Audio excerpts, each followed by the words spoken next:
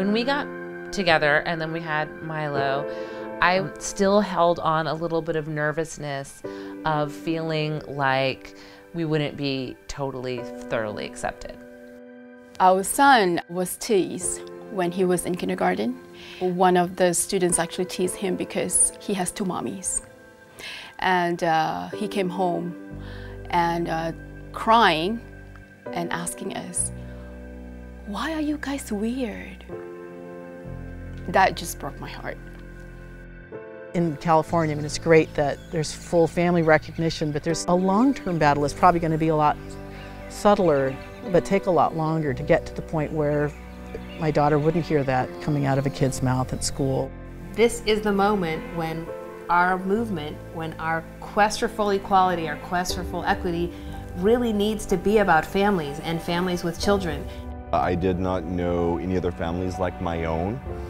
And once I learned of our Family Coalition and the connections I could make through them to families that mirrored my own structure, that really appealed to me. I got involved with our family as a wannabe dad before I even found Jay, and then Jay and I were members of our family as we were trying to make our family. How do we advocate for our children so that they have the best possible and the most inclusive experience that they can have? Our Family Coalition is helping us navigate that road. As one parent said to me when I was at one of our groups, they said, you know, there are places where you can be queer and there are places where you can be family, but this is our place where we can be a queer family. We go to the playgroup every week. I made some other new friends, and Milo has a great time and totally looks forward to going. One of the things I got from the Mamas and Papas group, for example, was just, we talked about kid stuff, but at no point did I have to explain myself, and at no point did I have to worry whether or not the person listening was capable of really truly seeing me or my family. What will I do when they get in school? How will I address when their family structure doesn't look like the children in their class? How will I have those conversations with their teachers, their peers, the parents of their peers? And I found all of those resources that I needed within our Family Coalition. Our Family Coalition is working with hundreds and hundreds of educators, helping build more understanding and allyship among their own students and help include LGBT content in the work that they're teaching to elementary school kids. How can we be an ally instead of attacking the person and saying, "What? You're crazy, you're stereotyping"?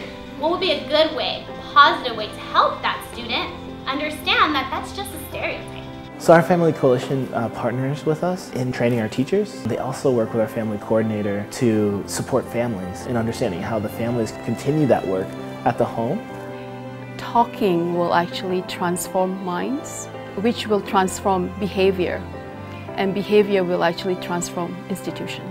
A big part of our policy work over the last year has been called Breakthrough Conversations, where we're really working with families on how to have these conversations with the people they know to help bring them along on their own journey. They keep bringing all these great resources and the expert that they have, all the programs that they're offering.